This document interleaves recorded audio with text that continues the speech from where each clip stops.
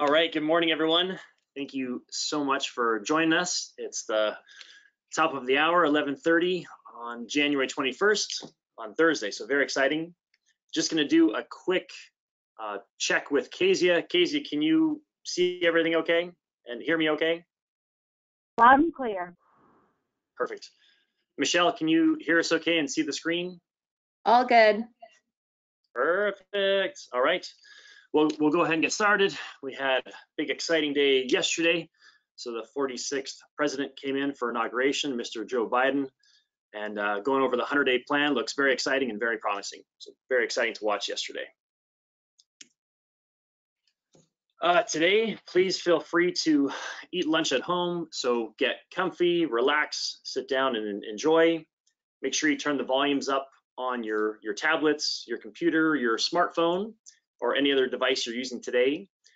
The video today will be recorded, so we'll go back to read it, or sorry, to watch it as well. And that will be emailed to everyone a little bit later today, this afternoon.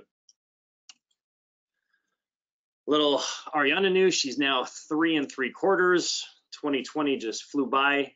She has grown like a weed. She's 43 pounds and 41 inches. So she's falls asleep in the car. I gotta take her out of the garage and put her on the shoulders. You can definitely feel those 40 plus pounds. So she's getting heavier and just tons of energy throughout the house every day and just wears mom and I out. And we got a little boy coming here end of May, early June. We just went to Kaiser last Friday and he was giving us the thumbs up right here. So doctor says he's got big hands and big feet. So he's definitely a Sadowski boy. Calendar of events. Everyone should have one of these right there in front of them. And if you don't, it's going to be on the handout side, on the right-hand side on the control panel. There'll be 3 items in there, calendar of events for 2021, Kezia's bio, our guest speaker here in a few minutes, as well as today's PowerPoint slides, if anyone would like a copy of those. Our next event is going to be April 21st, same time at 11:30, same channel here. We're going to have a couple of guest speakers, bond managers, going to be going over tax-free muni bonds, very important. And then on the back here, there's a notes page. Please feel free to take notes while we're going over everything. And then we're going to go over the market recap of 2020, what happened, and what Kezia and ASIM see moving forward in 2021. And as always, we're going to have a Q&A. On the right-hand side, there's a little box that says chat box. Type in your question. We will answer those right at the end. And just a quick reminder how we all work together. So as clients, we're on this journey called retirement. We're on this journey called life, and we face many obstacles. And there's 5 key areas here where the mouse is pointing that we need to make sure we're managing. Number 1 is cash flow. If we're still working, even if we're retired, making sure our bills are getting paid, paying our mortgage if there's still a mortgage, any insurance and stuff like that, making sure everything's paid for, making sure our charities are funded, our kids are going to university, grandkids are going to university. Number 2 is making sure we're managing your investments, to your risk and then to your needs that you want us to invest to socially. It's very important. And making sure you're not taking on too much risk. We all had a nice reminder last March, less than a year ago, when the market dropped over 35% in 18 days. And now we're doing very well. Market has reached new boundaries. The third item we want to make sure we take care of is your tax. We all need to pay taxes. We want to make sure we pay the right amount and not a penny more. And we also want to make sure we have adequate health coverage while we're working, even when we retire, we go on to Medicare, as well as looking into long-term care insurance. God forbid we have to go to a nursing home, assisted living, or adult daycare. And finally, we want to make sure we overcome the estate plan, making sure we're putting our affairs and needs in order, getting the will, the trust, power of attorney, and healthcare directives, as we want for our wishes, preferably before we're looking down from the clouds. And as advisors and wealth managers, we help put this plan together and make sure we stay on top and keep you organized. So we monitor this stuff, and together it's a partnership. We're going to help you overcome this. Life doesn't just give us a straight line. It throws in many curves and many pylons. So we need to adjust and basically move accordingly. But together we can overcome this. Our guest speaker today comes from AssetMark. AssetMark is located right here in the East Bay of California and Concord. They manage a little bit more than $67 billion in assets, and they actually manage 100% of people's money on the call today for all of our clients. So we hire the best. They know exactly what they're doing. Casey and I have known each other for over 5 years, and Casey in the past, she's worked with Global Financial, she's worked with Jackson National, as well as JP Morgan. So she's an expert in what she does. And with no further ado, I'm going to go ahead and bring on Kezia Samuel. And if everyone can bear with me for a few seconds, I'm just going to change presenter to Kezia and hit OK. Share main screen. What are you looking at right now, Nathan? I'm looking at what the heck happened, in 2020, so it's perfect, Okay, fantastic. Since I can't see what all of you are seeing, I'm just going to make sure. I'm just going to fast forward one slide. Are you able to see that? Perfect. Yep, rotation. Well, good morning. Perfect. Good morning to all of you. Nathan, thank you for having me join all of you. I remember fondly seeing all of your happy, smiling faces in that beautiful Berkeley Country Club, and I look forward, hopefully one day, to recreating that in person. But nonetheless, welcome to my home as well here in 2021. I say this in humor, but I've had more Zoom visitors than actual physical visitors in the last year and a half or so as we've all gone remote. Nonetheless, I hope everyone is staying safe, healthy, and sane in these trying times as we have seen. But let me see if I can, in the next 20 minutes or so, talk about what the heck happened in 2020. I think, it was a year where all of us slowed down, but watched the world zoom past us and all these events unfolded in such a short period of time that it was very hard to digest. So in the markets, what took place? What were the key drivers? And more importantly, looking forward, what are some of the opportunities and risks that lie?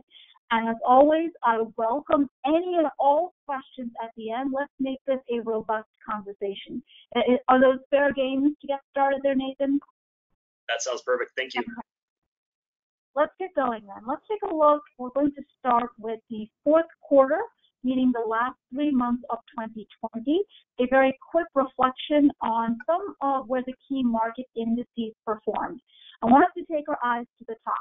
And the way you're going to follow this is you're going to look at the black line and think of that as the peg, which we represent a globally diversified stock and bond index.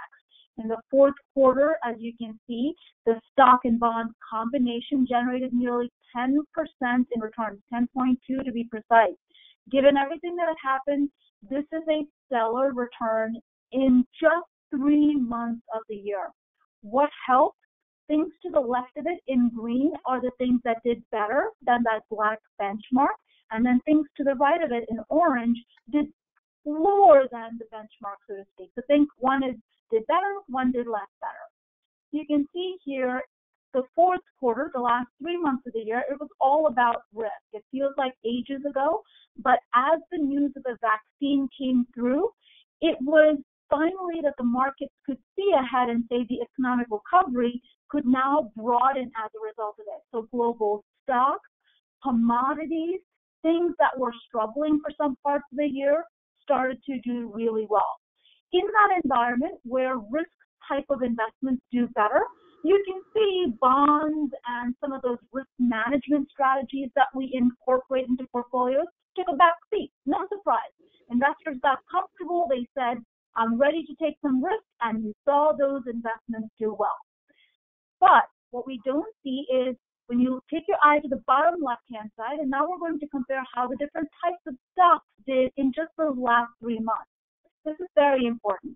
In the last 3 months, with that vaccine news offering hope of a broader economic recovery other than technology, which is where we have seen all the returns come from. But the fourth quarter, we saw a new leadership emerge. We saw smaller stocks, as shown by U.S. small cap. Look at the whopping 31% it generated. So just when you lose hope, the markets deliver returns. And this is a classic reminder that trying to know exactly quarter by quarter which investments are going to do well is a very hard game to chase. And as such, being diversified is a classic reminder for all of us that it's impossible to know the trend and how markets are going to behave. But nonetheless, smaller stocks generated the strongest returns. And then guess what? Emerging market stocks also came up in 3 months, generated nearly 20% in returns. Why? Again, as the recovery began, the world could see hope. And as such, things that had been beaten down in earlier parts of the year started to emerge as winners in the last 3 months. So emerging market stocks, meaning stocks in China and India, really started to recover, and that's what you're seeing in that 19.8%. But I want us to link our eyes to something else. You want to look at one index in here called US DVDs, and it's not the DVDs you pop in to watch a video, but rather dividend stocks. Dividend stocks in general have suffered not only in the last 3 months, is what you're seeing here, but in general.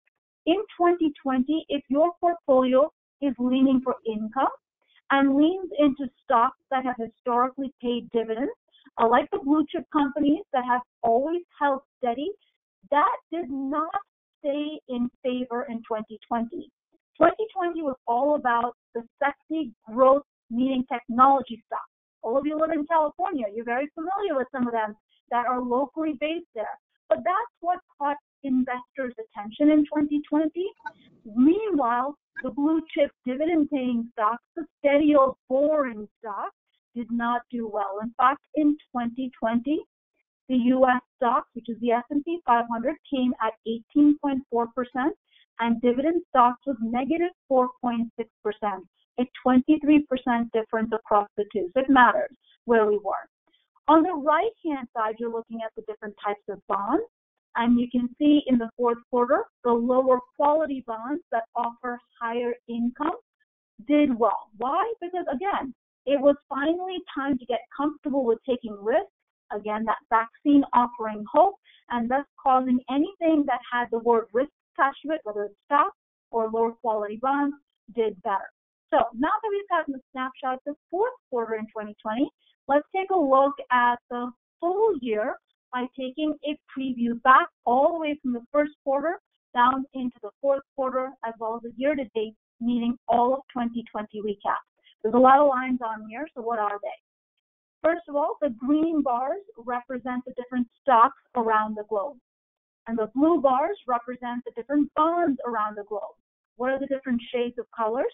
The darkest green bar is US, the middle shade color is Europe, and then the lightest shade is going to be emerging markets, so think India, China, etc. And you can starting in a Q1, that's the first 3 months, which we don't want to remember, but let's just take a quick jog down memory lane.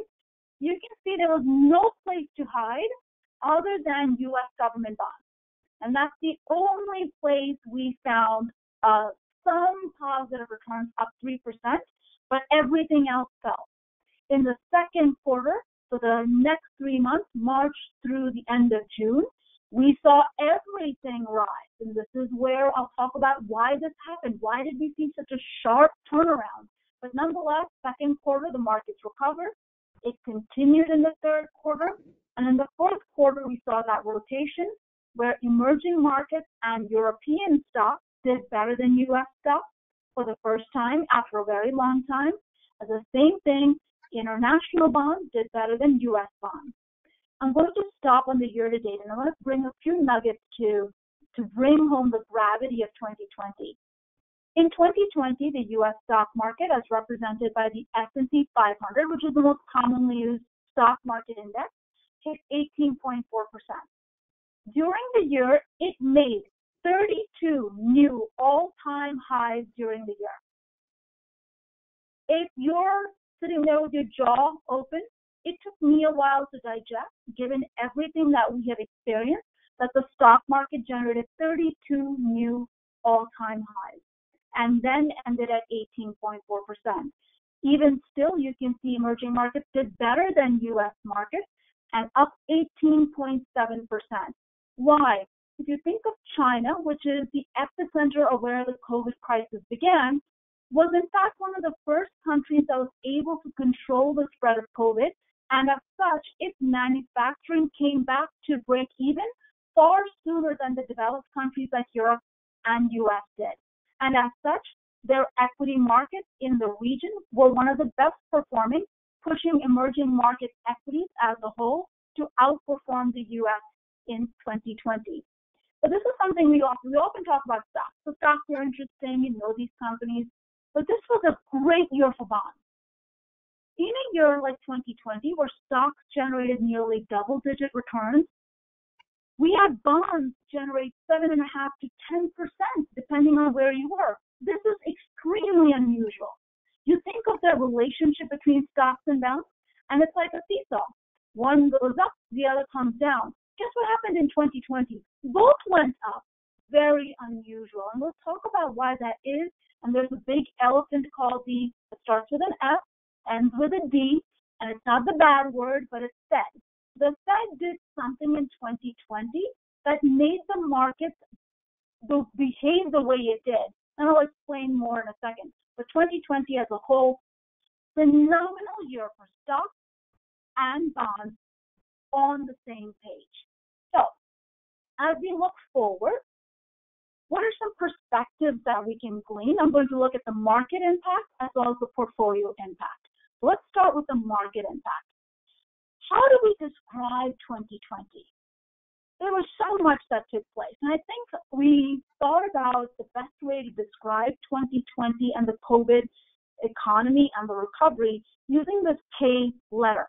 And in fact, it's very simple. Follow the red arrow down. That's the shutdown. This is not a slowdown. This is a complete shutdown. It shut down. Thereafter, we reopened. But did we reopen all the way? No, we reopened partially. So that's the green bar that follows the back end of the K. Thereafter, you can see there were a big divergence in the economy and the stock market. Things that were online that could benefit from consumption as we have shifted to things like Zoom or GoToWebinar. How many of you knew what Zoom was prior to 2020? It was not exactly a commonly known thing, but in 2020, online businesses certainly benefited as a result of the social distancing we all had to practice. Residential real estate, given low supply, and all of you in California certainly know residential real estate has been on a tear up, and low interest rates did very well. In general, stock markets did very well, and any technology-related company that could benefit from us as consumers socially distancing did well. On the other hand, take a look at any retail brick-and-mortar store. Those did not do well because we weren't going into those stores, and those investments and sectors suffered. Similarly, commercial real estate, many office spaces were left empty, and as a result, their prices fell dramatically in 2020. So big difference in where you were in the market. Similarly, value stocks or dividend stocks, they were not in favor not because those companies were unhealthy all of a sudden, because companies, the stock market, paid forward for where they think the benefit is going to be. And they saw in the pandemic technology companies doing better than, let's say, an Exxon, which is going to not do as well given the environment we were in. So it mattered where you were. So this K-shaped economy versus market is the best way to describe 2020 COVID impact and then the recovery. That takes us to the next slide. Let's see, is it moving? That takes us to the stock market. In the stock market, if any one of you were wondering and scratching your heads as to why it is just rising when the economy seems to be in the doldrums at points, it's because of the chart on the left-hand side. The chart on the left-hand side looks at the Federal Reserve, it controls the short-term interest rate. The Fed came in 2020 and cut rates down to zero in a very short time. We compare it to the last two recessions, the Great Financial Crisis and the tech bubble. So you can see the difference. Last time they took a little longer, and this time they were very fast. But what you don't see on the left-hand side chart is the Fed did something else this time. They spent $3.6 trillion in a matter of 60 days. Remarkable that that's how much money they spent. In fact, in 2008, they spent roughly that entire amount over 2 to 3 years. So this was a very truncated amount of time where the Fed pumped in enormous amounts of liquidity / money. Think of it this way. If there is a giant buyer in the store saying, don't worry, I'll buy anything in your store, it's going to drive prices higher. That is what you're seeing impacted on the right-hand side. As a result, the S&P 500 fell 34% from February high to the bottom. That's what you're seeing, that negative 33.9, from peak to the worst it saw, but then came back and recovered to break even in 128 days. Just to compare for kicks, in 2008, it took nearly 1,400 days, and in 2000, 1,800 days.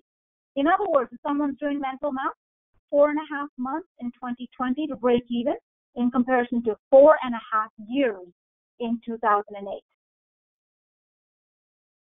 The Fed made a big impact, and that's what you're seeing here.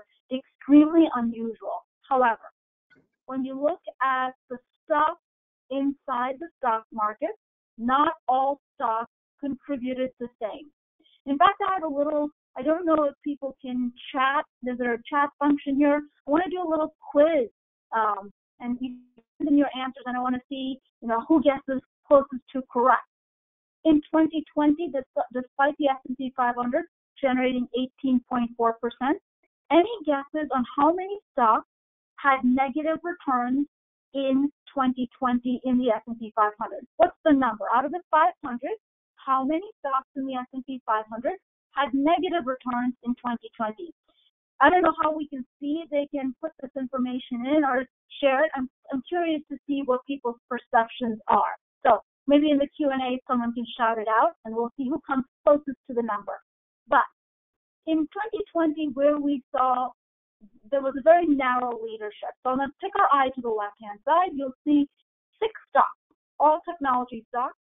We call them FANMA, but what does the FANMA stand for? Facebook, Apple, Netflix, Amazon, Microsoft, and Alphabet, which is Google's parent on the stock company. These 6 stocks generated nearly 58% in returns. That's that big blue bar you see sticking up. The other 494 stocks generated a 15% return. So you can see 6 versus 494. But next to it on the far left-hand side, there's a contribution, meaning the S&P 500 is what we call the market cap weighted index. The bigger stocks in the index have a bigger chunk in it. So as these companies grow in price, they have a higher impact on the returns of the stock market. So these 6 stocks in the S&P 500, out of the 18.4, generated 12.2. The other 494 tried as hard as they could, tried, but only came up with 6.2. In other words, 6 stocks generated 2/3 of all returns in the S&P 500 in 2020, and the balance 494 generated the other 1/3. Very concentrated, very narrow in 2020. This was not an event isolated to the U.S. stock market. We can see the same thing happening in the international equity markets. The international equity markets, as measured by the All Country World Index, that's at ACWI, ex-US, meaning ex-United States, that's a much bigger index, by the way, nearly 1,248 stocks. So bigger index than 500 in the US. We took the top 20 stocks in the international equity markets, and did the same exercise. And you can see the top 20 stocks on their own generated nearly 48% in returns. The other 1,228 stocks generated 14%. When you look at the contribution, 20 stocks drove as much as 50% of the returns alongside the rest of the 1,228. So 2020 as a whole was very narrow in its leadership. What does this mean for you? Unless you as an investor were passively invested in these indices and or the active stock manager that you had just these 6 stocks, your returns are not going to look like what you hear on TV and or in newspapers, because no manager is just going to buy 6 stocks. In fact, you should fire that manager that just buys 6 stocks. But that's what we saw happen in a year that was controlled primarily by the pandemic, favoring these technology names relative to the rest of the market. However, another lesson we learned is that no trend persists forever.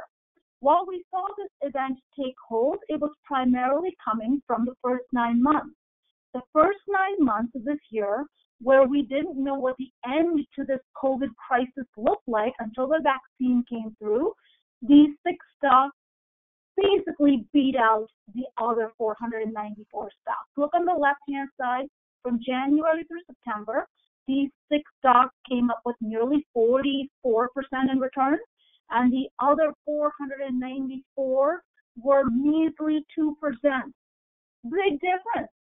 But look at it from September to December. That news of the vaccine completely turned around the trends that were developing. And this is where, again, no trend persists into infinity, and likely instead of trying to chase what is winning, we'll probably take a much more diversified approach, helping benefit from both of these trends alongside. The same we saw on the right-hand side, we compare small stocks, as I mentioned, really struggled in the first 9 months. We're down by nearly 21% in comparison to the stocks in the S&P 500, the big stocks. But the last 3 months, the news of the vaccine allowed us to hope that the economy could reopen and some of these smaller stocks that were struggling could benefit. And we saw a 31% comeback in the fourth quarter, but just not enough to beat out the return trends that we saw for the year to date. So a lot of information so far, but the big takeaway for 2020 was that we had, while the stock market made its recovery, not all stocks participated in that recovery. So let's look to 2021, right? And here we are in 2021. I'm going to start with 2021 is going to be the year of hope. It is a year of recovery. The vaccine distribution will allow the broader economic recovery to take hold. But I look at it in the sense that the vaccine is a light at the end of the tunnel. But we're still in the tunnel, in the sense that the vaccine distribution is likely going to take some time. And thus, as we come through the tunnel, that first quarter economic growth is likely to struggle because we haven't seen the economy fully reopen. So you can see here we look at the forecast for economic growth in the U.S., in Europe, and in the emerging markets within China, India, etc. And you can see in 2020, all economies were in the red. It fell. There was no part in the global economy that had, outside of China, on a sole country basis, many of the broad economies struggled in 2020. In 2021, we certainly see the economies coming back and creating significant growth and a lot of pent-up demand. We've seen a lot of cash on the sidelines as well as a lot of pent-up demand. I don't know if you can see, but I know one thing that my husband and I said, I'm looking forward to having a dinner in a restaurant at some point and not having to worry about, what's happening around us. And I think that type of desire exists broadly across the globe, which will create a fairly big push for economic growth. So 2021 remains the year of hope. But I also want you to notice, where do you see bigger growth happening? In the U.S. or abroad? And likely, given the trends we have seen over the last 10 years, we think there's likely going to be a rotation towards other parts of the country going forward. Are you able to hear me?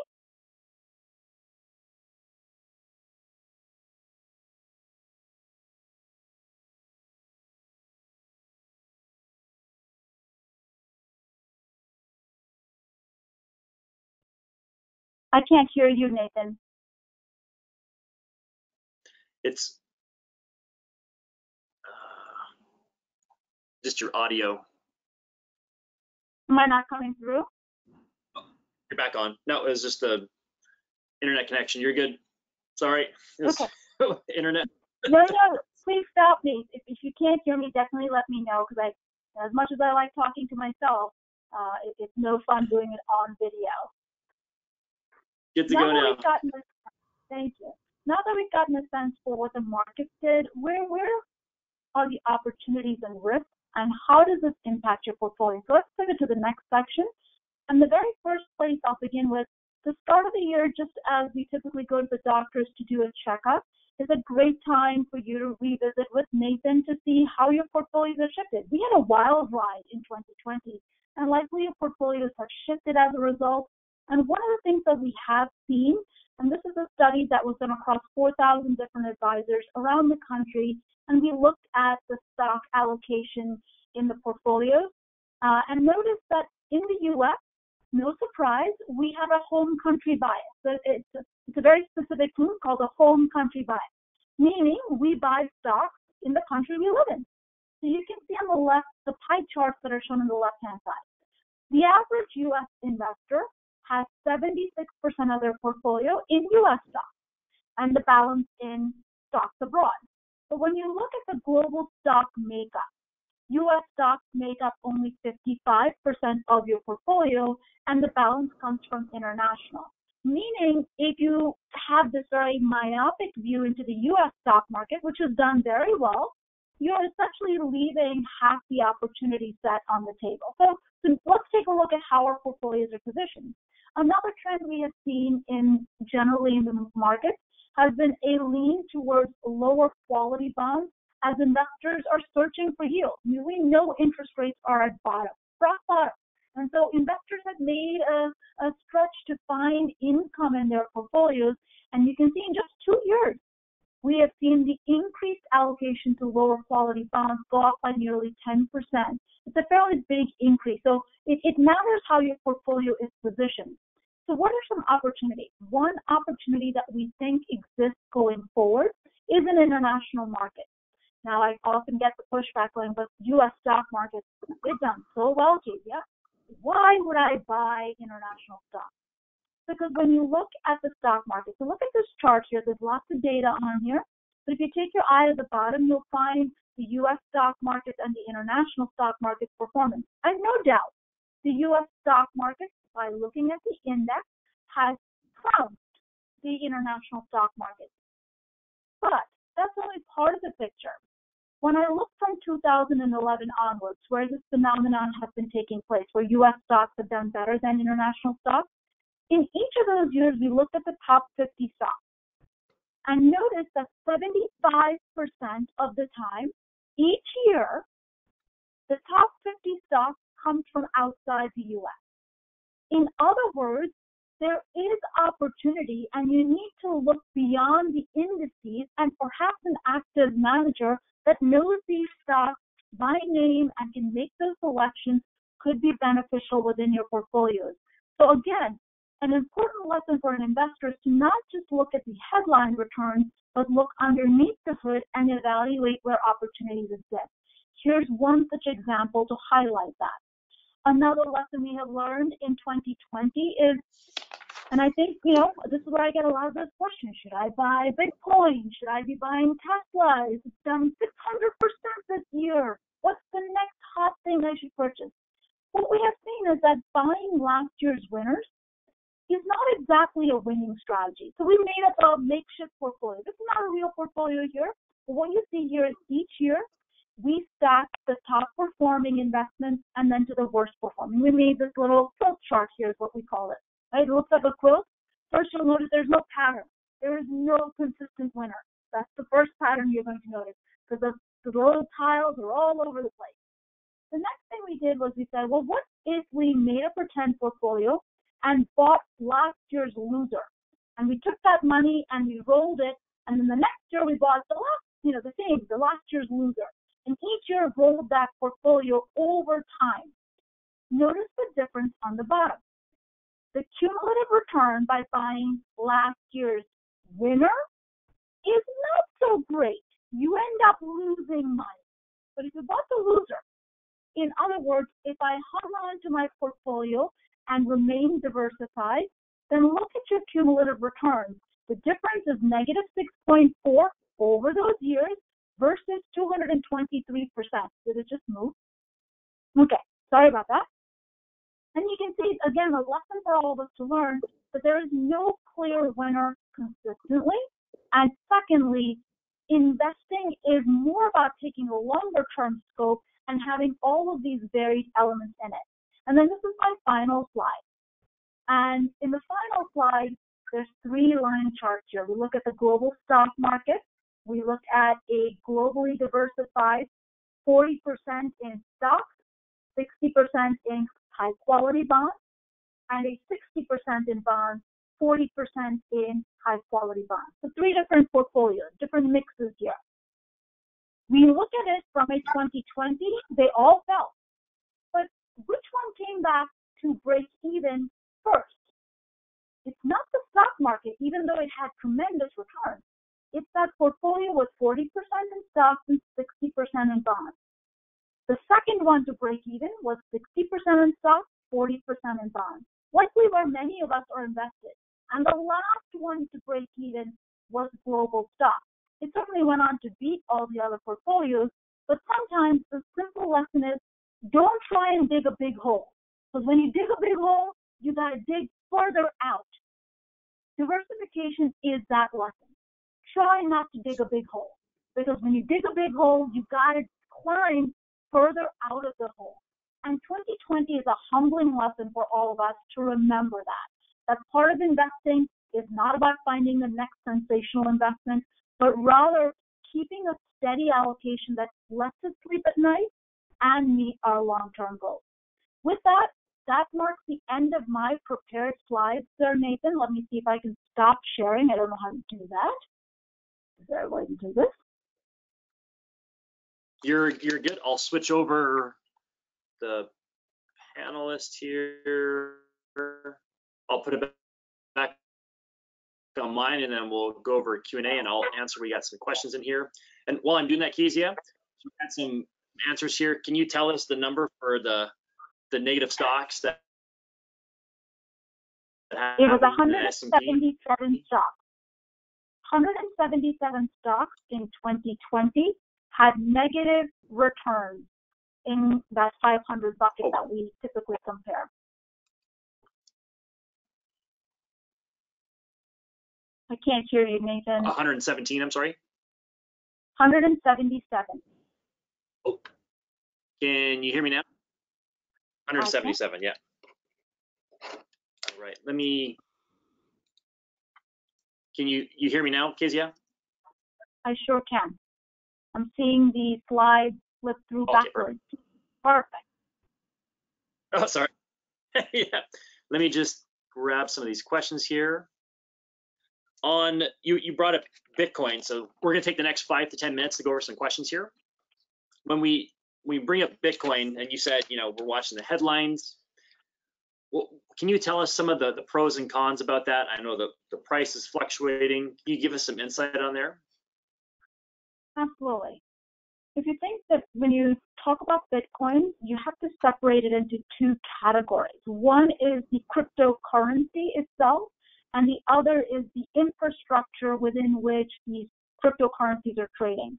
And that has real life value, the underlying infrastructure. Imagine if credit card transactions all happened simultaneously, all these costs and benefits all happening online. That's very separate, but we tend to talk about both of these things together, and they're not. Cryptocurrency, and Bitcoin is an example of a cryptocurrency, it has pros and cons, but at the heart of why Bitcoin did as well last year was it believed that at some point the U.S. as a country, has taken on so much debt that the U.S. dollar is going to be worth nothing. That's the crux of why Bitcoin is doing well. We just don't think that that is a baseline case, and it's not a realistic scenario, at least hopefully not in our lifetime. A good way to think of that is I ask clients all of this all the time. Would you be willing, if you got a paycheck, if you were working today, Nathan, would you be willing to accept your salary in Bitcoin? And likely the answer for where most clients and advisors would say, I'm not, no, that's something I do on the side, showcasing that Bitcoin has a higher risk element to it, and it's very speculative in nature. The other thing to think about, it is not a regulated investment at all. It's not an investment the way regulators look at this, and as such, carries a risk that we don't even know how the prices are generated. It is simply speculation on the up and downside, driving this hysteria at times in the pricing. So knowing that, could you think of Bitcoin for some portion on the side? Sure, but note that it is extremely speculative in nature. It assumes that the entire U.S. economy is going to be gone, which is why it's doing well. We really don't think that that's the baseline case, and it should not be a central component in the average client's portfolios, but can be a speculative small component that you're curious to see about. Absolutely.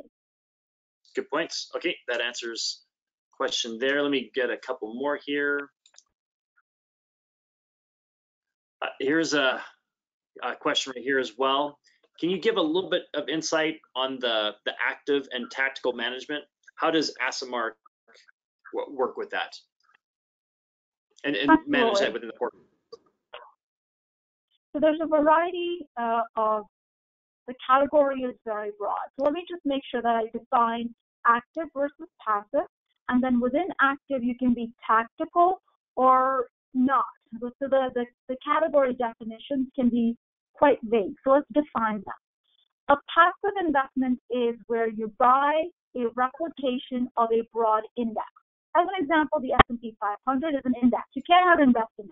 The way to invest in it can be buying an ETF that replicates it. That's as close to passive as it gets. You're making no bets. You're simply buying what the index is. An active manager, to begin, can say, well, in the S&P 500, I don't like the energy sector because demand for energy remains low, as an example. And they may exclude that, thus making their portfolio look different than the index. That's active investing. Now, a tactical manager could be more active, to take active and dial it up. That's how I think of it. So a tactical manager has the flexibility to say, in the next 6 months, I can see some companies, like as an example, in the first half of 2020, some of these technology companies benefiting. They're leaning even more heavily. And then in the second half, they may pull back and say, guess what? I like China and what they're doing, so we can pull into China. That's the difference in terms of passive, active to tactical. It's a spectrum from investing and its styles. Each of it has its merit, and at AssetMark, we believe in blending these. It's not a one or the other, but rather a combination to get us the right risk and return tolerance. So many of our managers can take a passive allocation and add a tactical element to it and blend that into a portfolio, likely some of the elements that you're using, Nathan. I want to make sure I answered the heart of the question that you were looking at, and or do I need to clarify something in that, what I shared? No, that's spot on. The video stuff, we get 95% of it, which is good. I think that answers the question right here. We'll take one more, and then I'm just going to summarize this. In regards to inflation, we brought up, dining eventually, there's a pent-up demand. How do you see prices on food, or even maybe our prices in our local restaurants? Do you see those maybe going in the upward direction? So I'm going to talk about inflation a bit more generally, and then related to the specific areas that you talked about. So let's take a step back, because I think something has happened in 2020 where likely it's going to have an impact on inflation on down the road. Inflation has been non-existent by the way the Fed measures it. I don't know, we all feel differently, but my prices are going up. But as the Fed measures food and oil prices, etc., inflation has been very, very low. In fact, the Fed has a target of 2% inflation, and over the last 10 years, We haven't even come close to hitting that 2%. Therefore, in 2020, the Fed did something very interesting. It came out and made an announcement that instead of targeting 2% as a hardline number, they were going to average 2%. Well, what does that mean? When you try and target an average 2%, when inflation has been running below 2%, how do you get to an average of 2? You've got to let it run above 2% before it gets to a 2. So it is pushing for inflation, and that tells me that, yes, if they are going to push for inflation, we're likely going to get them down the road. The other thing that they're doing is that they're spending an enormous amount of money. In 2020, for the very first time, our debt to GDP, the entire amount that we've borrowed, is 100% the size of our economy. We haven't seen that since World War II. So that's a big difference, likely meaning that this amount of spending is going to show up in higher prices down the road. Why don't I think inflation is going to be an immediate concern? We don't think inflation is an immediate concern in general because of two main things. First, how many of us are able to go out there and demand higher wages? That environment is not existent today. I know, Nathan, you're going to send a raving review soon after this webinar, but nonetheless, that doesn't help me get that, the raise that I deserve. And that's likely a consistent story as unemployment remains elevated. Wage growth, which is the number one driver of inflation, is non-existent. And so that keeps a downward pressure on inflation. That's one. The other thing is that once the economy currently is extremely closed off. Until we have a broadening economic recovery, when these restaurants can open, you're not likely to see restaurants aren't going to increase their prices overnight because they want to attract business to close the hole they had dug in 2020.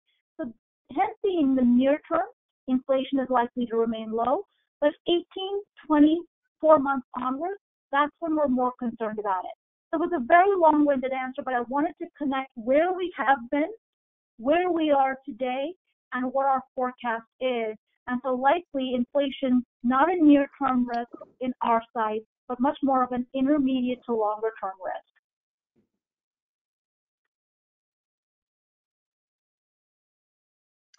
Very good.